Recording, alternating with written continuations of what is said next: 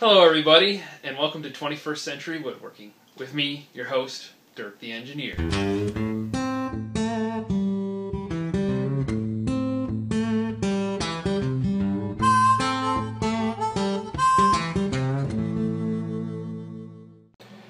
Okay everybody, I've gotten the machine set up to do the jointer pass, and essentially all that you have to do to set your machine up, after you've got the grid set up on your table with some screw nuts or some what do they call that, threaded inserts in each of the holes, you can then take any quarter, well I've got those are quarter 20 size, so I can take any quarter 20 size bolt like thing, like got threaded rod here, I can use bolts too, but they go right down into the middle of each one of the grid points.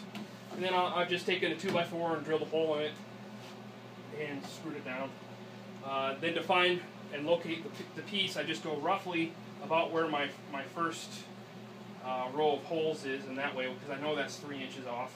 And then I can just take a square and make sure that it's touching the wood and the table, tighten it down, and then I can go over here on this edge and do the same thing and tighten this one down, and hey, that's all that's required to set it up.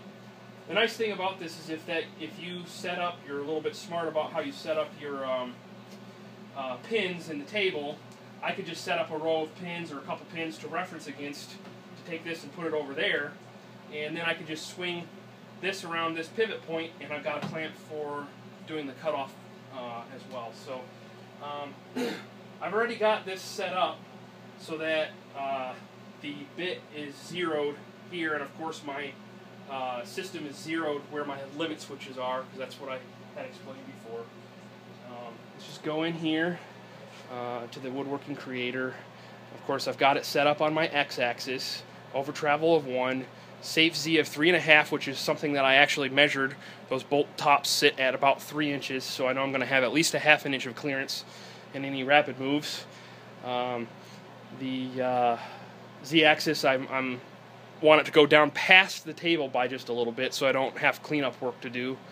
Cut passes, I'm going to do 3, since there's actually is a bow in that board that I want to take out. I'm setting it right out on the vector. Then 1200 for spindle speed, 100 inches per minute. Then the final passes, I'm going to do 2. I'm going to move it into the piece a little bit. 24,000. I'm going to go full speed and half feed rate. Board measures 45 inches long. It's about 8 inches wide, 1/4 inch or 3/4 of an inch thick, and it's about 3 inches from that table origin, the corner there. Again, the tool's just over ½ inch, cutter length, and stick out. And I've already saved this G code so you guys can see that. Now, I'm just going to make this move to the machine home. Puts it at the highest Z point, and the limit switch homes. Okay, so I've got the setup G code. This should, if I run this, take it to the start of the final pass. So let's just go ahead and run that. Goes to safe Z height and moves over, and then I'll put the bit down at the start of the cut. And you can see that that's actually in the right place. Alright, so I'm going to load the other G code that was created, the actual run. And here we go.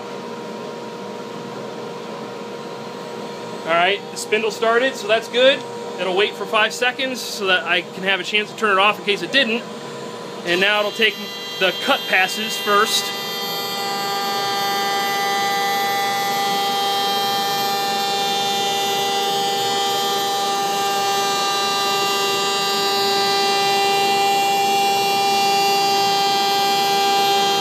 Okay, you can see it went part way down and took some of that thicker material off in the middle of the bow. Here, now it's going to make another pass.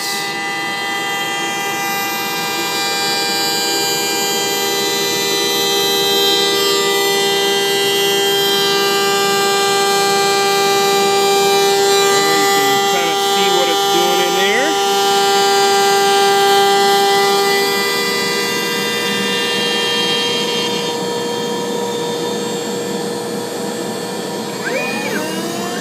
it just sped the spindle up. So it's getting ready to do the final pass. Final passes, I should say.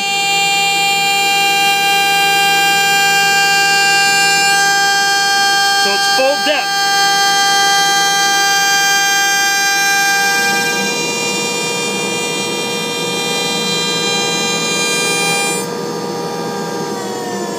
Okay, turns it off, goes up to the safe Z height,